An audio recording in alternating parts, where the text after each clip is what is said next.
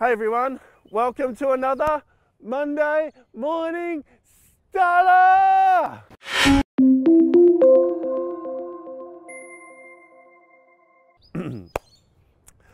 Look at the day. I know I say it a lot, Jack, but look at the day.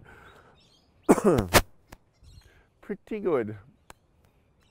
I always think of places to go film and then it's like at the beach really. There's something about it. All right, today I want to talk about Bill Porter. Now, many years ago I shared the story of Bill Porter, but I feel like I need to talk about it again today. So it's a shortened version, but it's a pretty cool story and there's a reason I want to share it with you. So Bill was born with cerebral palsy.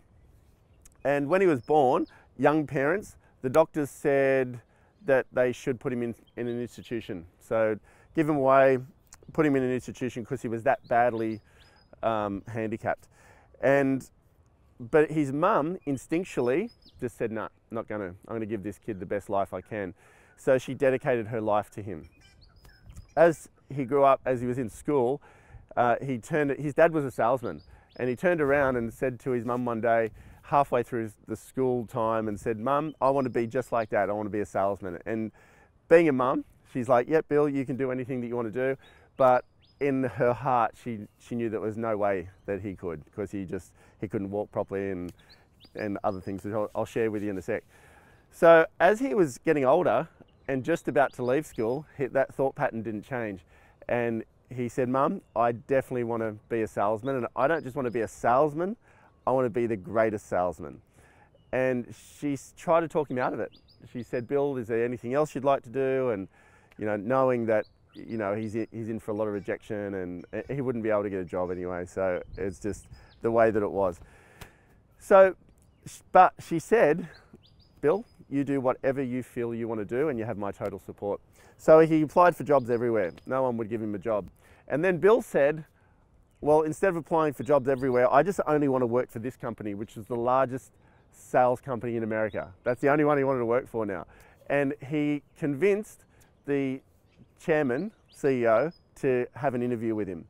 Now, Bill, just so you know, his hand was totally clenched like this and he had no use of it and he couldn't walk properly. So he was like, he dragged his left foot and he couldn't speak properly either. So he talked like that, so he didn't have much movement of his mouth or proper movement of his mouth. So he wasn't the best candidate for salesperson back then. And in the 50s, it was door-to-door sales. So I don't know. He got a job with he got a interview with the CEO, and the guy said, "Look, there's just no way I can employ you." And he said to the chairman or whatever, he said, "All I want is an opportunity. That's it. I just want to give you I just want an opportunity from you. And if you can give me this opportunity, I will not let you down." Something along those lines. And the chairman said, "All right, why don't we do this? I'll give you a job, but if it doesn't work and it doesn't happen, then we shake hands and part ways, and that's that." And he said, "Done." So what they did, Bill asked for the worst area. So they all had areas to go farm. And Bill said to the chairman, "Just give me the area where nobody is, your worst area." And that's what he did. So off he went and he packed his bag, his sales kit, and he put his hat on, walked from door to door to door to door. Now I want you to picture it, like walking like that, is not easy all day, knocking on people's doors. People weren't sure about Bill because he was, had such limitation. They would scream at him, they would yell at him, they would call him all sorts of names. These are residents in the house. They would chase them off their property, all sorts of things, day after day after day after day. His mum used to make him lunch and write messages on his sandwich like, "Keep going, keep smiling," all this sort of stuff. Anyway, time went on, and he would do it, raining, sunny, hot, he would just keep going, and people would see this in the neighborhood that he kept prospecting. And over time, people started to see that how persistent this guy was, and he would just keep knocking on the doors, copping the abuse. sometimes people, over time, people would try and buy things from him because they felt sorry for him, and he actually wouldn't take the sale because he knew it wasn't genuine. So back then you used to carry 2 suitcases with all of your wares in it, go knock on the doors and sit in the lounge room and present. And you know, Bill trying to present with his cards and he's trying to talk and all this sort of stuff. Month after month, year after year, Bill just kept going. And over time, people started to like him, people started to connect with him, and people started to see that he was there to actually provide a solution to them. He started to sell product as the years moved on.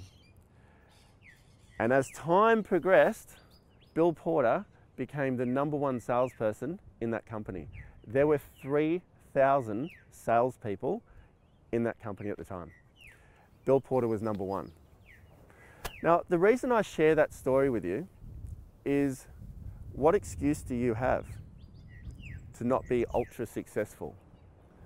Bill Porter had an impulse inside of him since he was a kid to be a salesperson. That impulse was way bigger than the limitations that he had, and his mindset was that he could do it. So we get up every day and we whinge that it's raining, or we whinge that this has happened, or you know, we don't have the best car, or we don't have the, whatever. I want you to think about Bill Porter this week, and I want you to think about why he achieved what he did. Understand that 3,000 salespeople, that's 3 times as many salespeople as is in McGrath. I just got #1 salesperson in McGrath, it took me 15 years. Bill Porter got #1 salesperson in America for that company with 3 times as many people. What the heck? What excuse do you have? Why did Bill Porter achieve what he did? Because he was hungry. He was so hungry that his limitations become almost non-existent. They were there and he had to manage them, but he didn't let the limitations stop him. His mindset was way bigger and way more powerful than the things that could potentially stop him. So what excuse do you have? I want you to think about this week, and I also want you to think about, what is it that you really want? What is it that you're prepared to do? And how much more able are you than Bill Porter to achieve your goals? You're already halfway in front. Let's get into this week. Thanks for tuning in. Look forward to seeing you on the next video.